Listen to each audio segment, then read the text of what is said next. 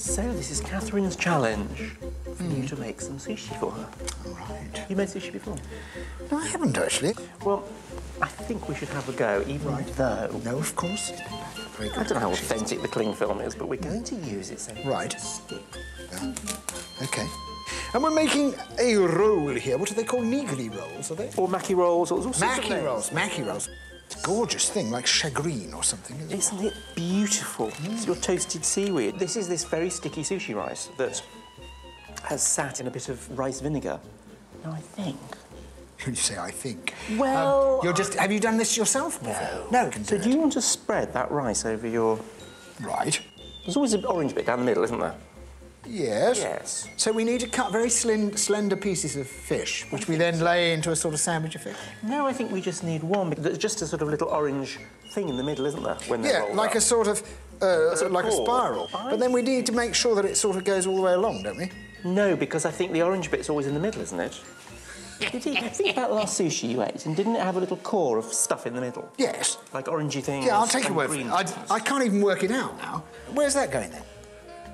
In the middle too, I think. OK, all right. Is it like a sort of roulade? Really? It's like a roulade. In, along, like this? Anywhere in particular? Just in the middle I there? guess so, yes. Oh, you're I going think on that top. way?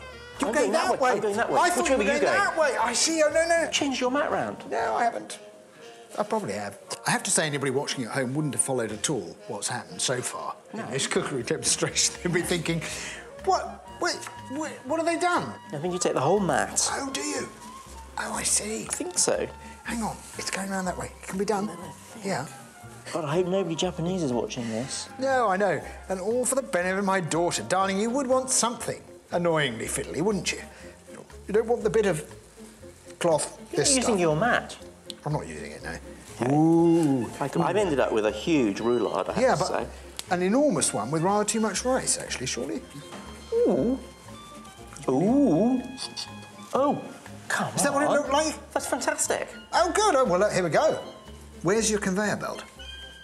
Real skill is in knowing when your fish is ultra fresh. It's got to be absolutely spanking fresh. Because a bit manky and you wouldn't really want You'd be dead, really, wouldn't you?